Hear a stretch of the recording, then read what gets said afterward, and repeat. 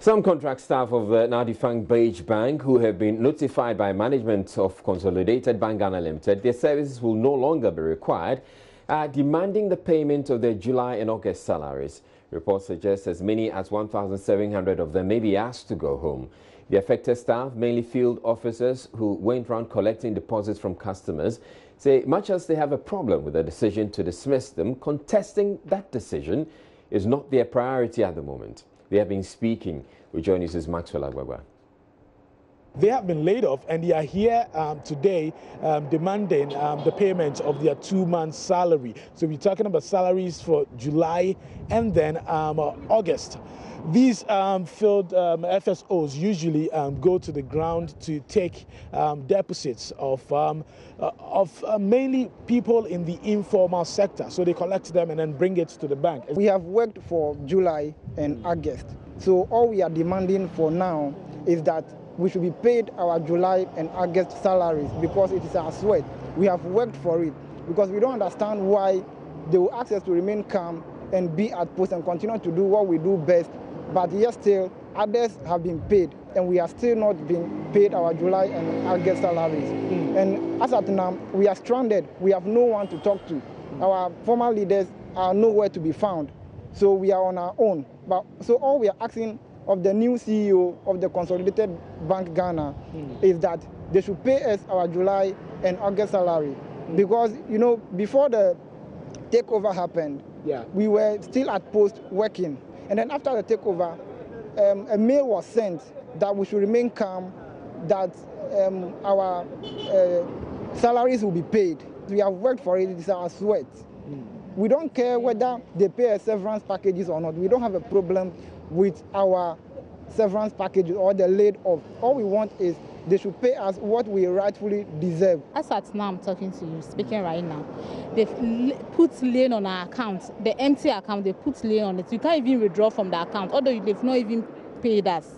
And secondly, too, we are still doing damage control because some of our customers have investments with us that their money is being locked. So they'll even call you, how I want my money. So you have to calm that customers down because as at now, we are still doing damage control. We are still working for them. That's why I'm talking to you right now. Yeah. So what we are demanding is our money. We just need our money. Because we need our money. They sent a mail this morning that we should come and clear ourselves. But I don't think I will clear myself until they have paid us. They should pay us. But you've been given 2 weeks to clear yourself and reconcile the past books that you have. Why don't you want to do that? Other colleagues, they laid off the other time. They gave them some package before they cleared themselves, even before doing their KYCs. So they should do the same thing to us. It's just like, I don't know how to say, they don't respect us. But meanwhile, the financial service officers, we are graduates. We are graduates. No matter if we are contract staff, we are graduates. So they should pay us and let us go. Whether there's a layoff, yes, we agree that there's a layoff. We're going to look for another job. So they should pay us. The money, we are not coming to beg for them. We are not coming to steal it. We work for it. We sweat for it. We work through the scorching sun with our tie, with our suit. They don't give us clothing allowance. They don't give us anything.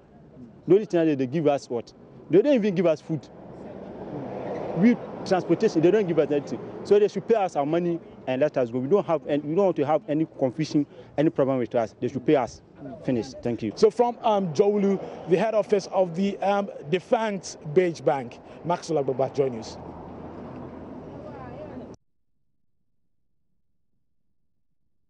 Well, the newly licensed Consolidated Bank Ghana Limited hasn't quite responded directly to the issues of the workers, but it has issued a statement. It says CBG addresses media reports about human capital changes, and it goes on to say the management of Consolidated Bank Ghana Limited has taken notice of reports in the media about massive layoffs to be effected by the bank as part of efforts to implement the purchase and assumption transaction it undertook following the recent distress of 5 banks.